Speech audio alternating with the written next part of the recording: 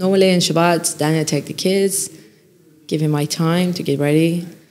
I was getting ready to leave, and out of sudden he came back, and I thought, it's Simchat Torah, why you came back so early? And then he said, there is a situation, they told us in shul to go back home, there is a problem, there is something happening. We didn't know exactly what's happening, but we realized there is a situation in the country. And then my neighbor came, knocked on the door, and she said, don't leave the house, there is a war, there is a lot of people died, there is a big mess, you should stay at home, don't leave the house.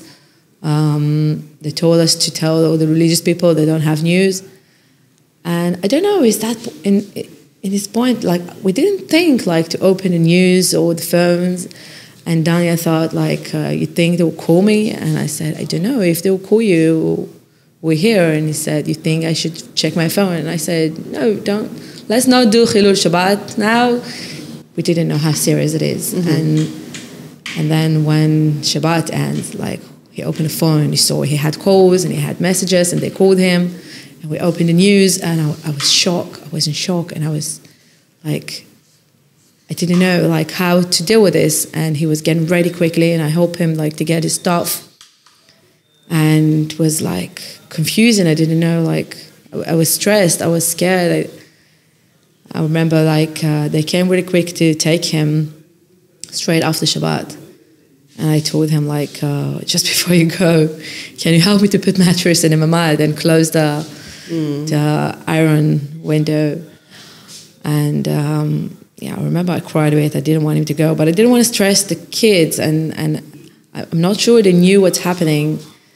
And he left. When they call him, they go to the north, to the base there. And he was there for a week, I think. And then they took him to the south. And we talk on the phone every day. He told me, don't worry, we just back up here. Don't worry, we just back up. And when they talk about going in, I thought I was stressed and I started to cry. And he said, don't worry, we just back up. We're not the first force to go in. Don't worry. Which I actually believe it. And every time, like, after things happen, I realized he didn't want to stress me, obviously.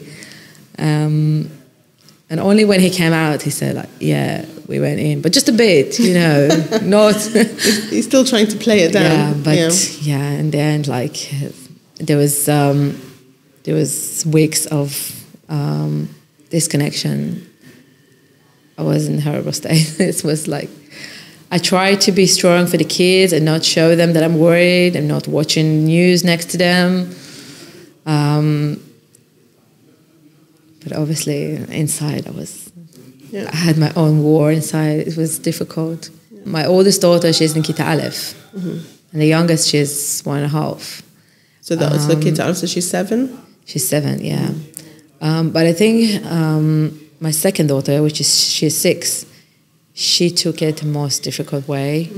She was worried about him a lot. She cried. She wanted to talk with him all the time.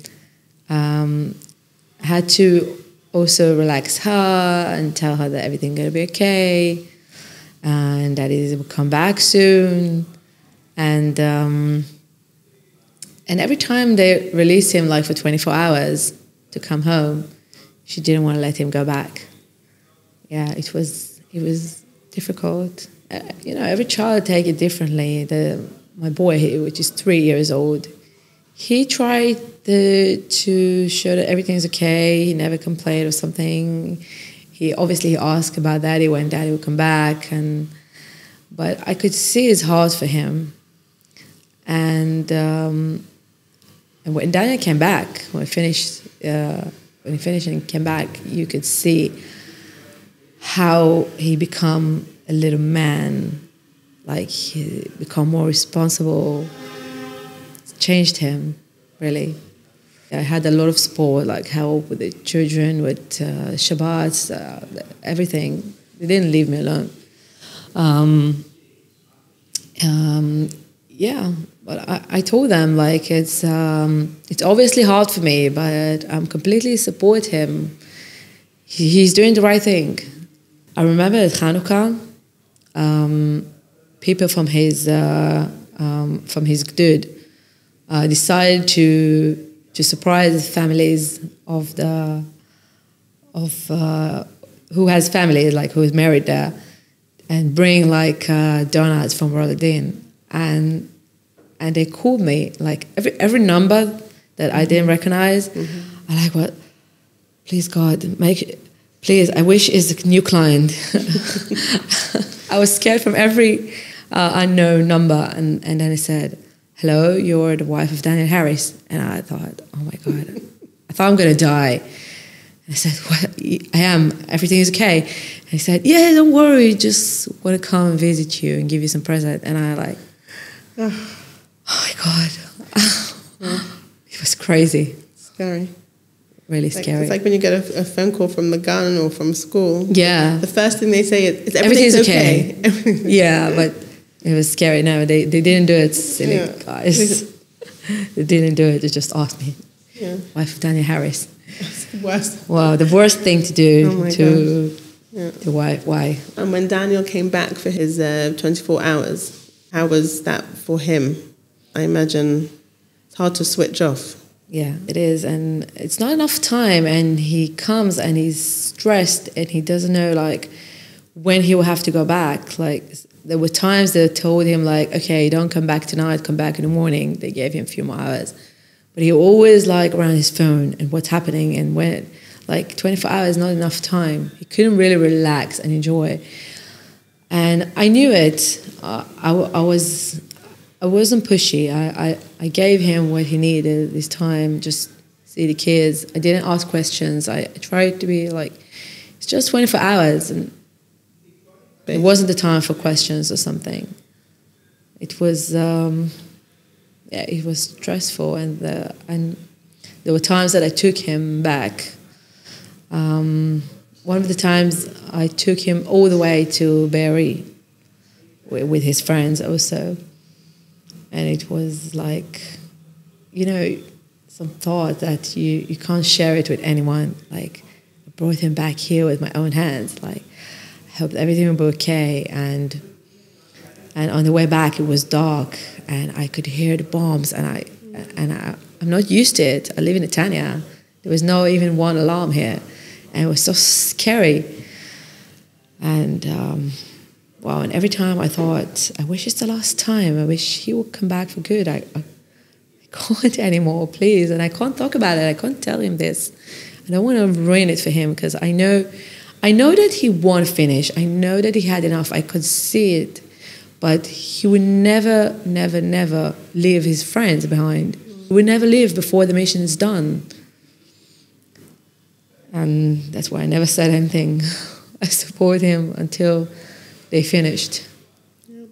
And they're not yet finished. They finished, but they got the next call out. The next call up, yeah. When is that? In 2 weeks' time. 2 weeks. Yeah, no Pesach together. Mm-hmm. Yeah, obviously, but I thought I can't open this now. It's not the time. I felt in the middle of the war, like, okay, break. Let's make the most of it. Let's go eat breakfast together. Let's like not talk about anything. Just make the most of the time together. Yeah. And okay, we'll talk about when we finish. I didn't want to open anything. I didn't want to make. Yeah, wasn't the time. Yeah, it wasn't the time. Right. I didn't want to lie. I thought it would be good that they would know that he has his next call. So I told them, and she got stressed. And then I said, okay, forget about this. We have time. And now that it's 2 weeks' time, I thought I'll have to tell her, like, I don't want that she wake up one morning and he will not be there. So I told her, in 2 weeks' time, Daddy's going, but don't worry, he will be back quick. It's not like last time. And she started crying. It was like, but I told her, don't worry, it's not going to be the same. It's different. He's going to be a different place. He will come back like quick. And then my older sister said, yeah, I remember it was 100 days. And I said, right, this time it's not going to be 100 days, just 40 days. And And then I started to talk about her birthday party. So she, you know, She was distracted. changed the subject. They hear, they know, obviously, and they ask questions, especially my oldest daughter, which is 7. And I answer. I tell her there is a war, and we have soldiers that fight. They do the job. We don't need to be worried, and we have Hashem that He will save us. That Mashiach will come. They will save us. Don't worry. We just need to trust Him, and we'll be okay. And I didn't get into details or about hostages or about, you know, I think it's too much information for them. Just tell them generally, yeah, people died in this attack, but now we control, we fight back.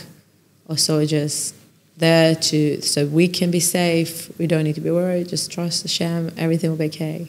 And Daddy's a hero. Yeah. At the beginning, I couldn't work, especially at the time there were no school, they were at home. I couldn't work because I'm working alone. And it was a big shock at the beginning, yeah. And after the kids went back to school again, slowly, I started to organize things and go back. It was really difficult because, you know, my thought wasn't here, it was half there, half here. And then, don't talk about it a lot, but obviously, yeah, he saw things. It's completely like come from noisy place with can't shooting all the time, bombs, destroyed place. Obviously, it affects him. He's more stressed. I can see it. He's more stressed. I'm really proud of all the women that does that support their husband, who serve in the most dangerous places. I believe it's the right thing to do, even though it's scary and there is no other way. There's no other way. We're fighting for living here. It wasn't easy, and I don't think it will be more easy. And the only thing that holds me is the faith that I know that in the end we'll have Mashiach and everything will be okay. But we have to do our part. We have to protect our country. And I'm so proud of my husband that he does that. And I'm proud of all the soldiers that does that and leave family behind. And all the mothers that send their sons and the wives that send their husband and stay alone with kids and job. And I'm proud of them. And I send them hugs. And it's the right thing to do. Yeah. When they finished, I thought it could be nice to have a party in our house, like to celebrate.